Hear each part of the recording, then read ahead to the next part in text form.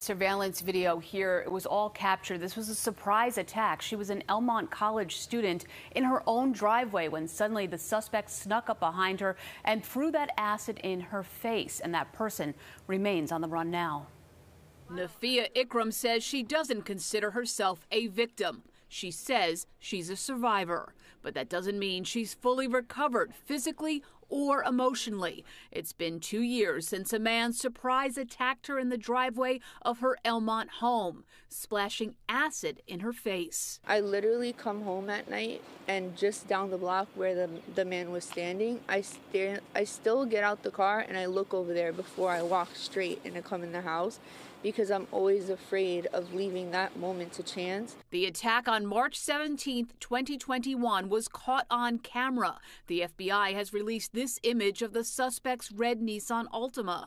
Ikram says she freezes up even now when she sees red cars. But lately she's been wearing red to try to help her face her fear. I've always had that drive, and even before when I was younger, to kind of just get over my fears. Last month, Nassau police increased the reward to $50,000 for information leading to an arrest. Nassau Legislator Carrie Solages made an appeal to the public on Wednesday. Something this horrific, someone knows something. Some information was given to someone. 2 years ago, Ikram was attending Hofstra University, but had to put her studies on hold. And she still can't see out of one eye or fully open her mouth. Her mother wants justice. We all believe in karma.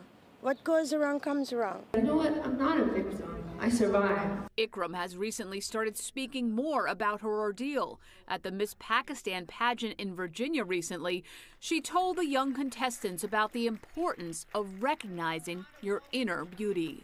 It doesn't matter at the end of the day what I look like right now, because as long as I am able to take this off and look in the mirror at the end of the night and still see the beauty within me, that's all that matters. And again, police say this is the car that is the suspect got away in, and Nassau police say they have gotten some more tips, but they still want more information. That number is 1-800-244-TIPS.